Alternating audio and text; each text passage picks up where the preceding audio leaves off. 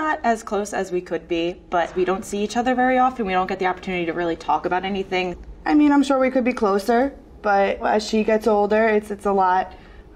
Maybe we'll be closer in time. We don't really do any of the normal things that most sisters do together.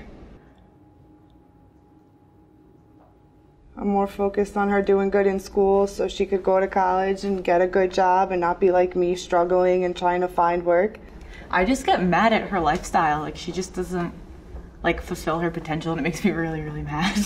I'm like 11 years younger, and I'm like always like on the game, like, okay, I could do this to make me better, and I just feel like she doesn't try.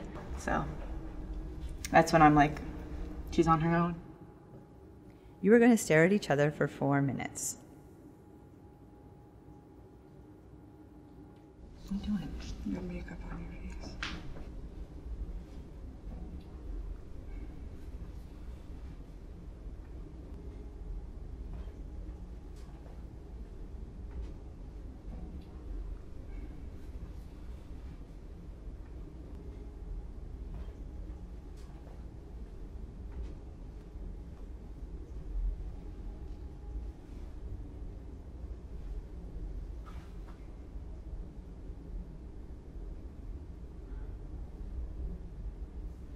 So what were you thinking about?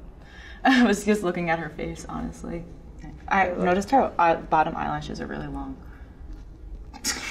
Did it make you think of any memories? Yeah, when she was a baby, and I used to like rock her. And looking at her face like that, I don't know if like 18 years, I don't know if I looked at her that long time. Yeah, different mindsets, I'm telling you. Now, you were going to hug each other for 4 minutes. Oh my God. Hug her for 4 minutes? Okay, hug me for 4 minutes.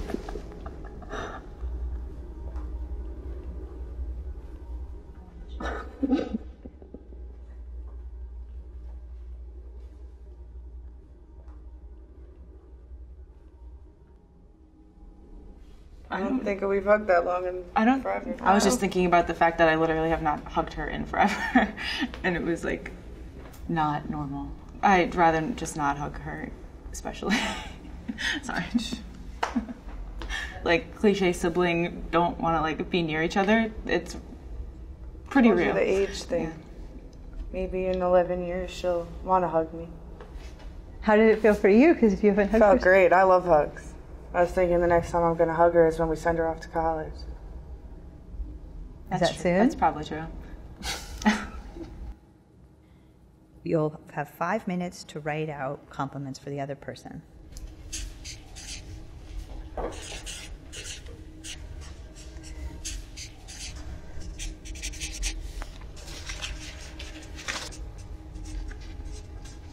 You're fun to go on adventures with. Thank you. I really like your hair, that color and length. It's natural, but thanks. You have really nice eyelashes. I'm proud of the young woman you are becoming, and I'm proud to call you my sister. Thanks.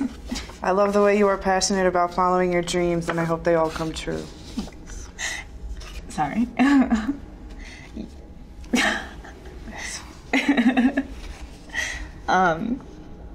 my God. Stop. Your hair color is always edgy in a good way. Thanks. Thank you for being such an amazing Aunt Ariana. Did I finish? Oh, you have a lot of potential. Thanks. I want you to be successful and make a better life for yourself than I did. That wasn't supposed to happen.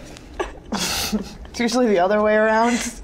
I think it has to do with the fact that I had a fight with my mom the other day about like doing stuff like this, and the fact that she said that it was like a good thing and not a negative thing. Oh, stop. Yeah. I made her cry. I don't think I ever made her cry. I got through to her. Like, it's affecting her somehow, right? It's working.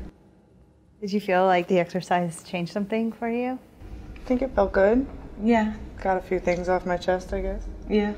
And what some of the best things about being sisters are now? I think just the bond, you know, the fact that you always have a best friend, regardless of who's in your life, who's out of your life, where you are in life, like, you always have a sister.